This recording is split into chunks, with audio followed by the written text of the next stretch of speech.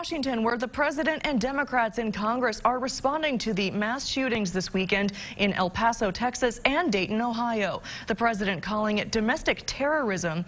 ABC's Tara Palmieri has the latest. President Trump finally condemning the attack in El Paso, targeting Mexican Americans as white nationalism. Our nation must condemn racism, bigotry, and white supremacy.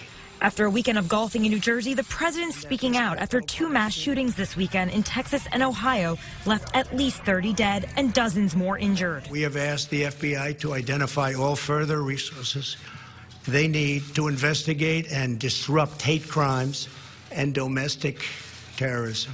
Announcing a 6-point plan involving social media companies and government authorities to develop tools to, quote, detect mass shooters before they strike. The perils of the internet and social media cannot be ignored. Suggesting that they will fast-track the death penalty for mass shooters and those who commit hate crimes. Now Democrats are demanding that Senate Majority Leader Mitch McConnell order the Senate to return from summer recess and vote on a universal background check bill passed by the House in February.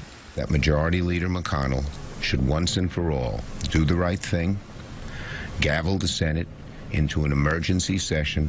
But in the past, the president threatened to veto two background check bills. And as one Democrat told CNN, they're irate that the president would suggest packaging an immigration reform bill with gun reform legislation. That's an absolute freaking joke, that he's going to tie this to the most polarizing issue happening in the United States today around immigration reform. According to the FBI, the number of shootings has increased from 6 per year in the early 2000s, jumping to 30 in 2017. That's the last year on record. Tara Palmieri, ABC News, Washington.